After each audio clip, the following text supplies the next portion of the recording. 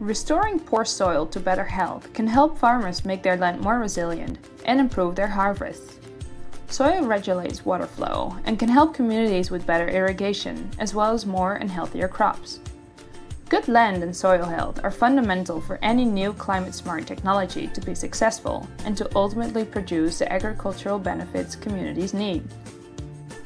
An understanding of the constraints that smallholder farmers face when building more resilient farming systems is needed for an interdisciplinary, multi-level approach to managing soil health.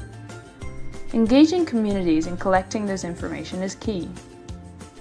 To do this, land and soil health surveys can improve crop modeling predictions under various climate scenarios, guiding more targeted interventions. For this, we suggest working with the Land Degradation Surveillance Framework. This assesses the soil for multiple factors that might hinder successful agricultural practices at the same location across landscapes. It provides a finger on the pulse of a landscape to assess what rehabilitation measures might be necessary for recovery over time.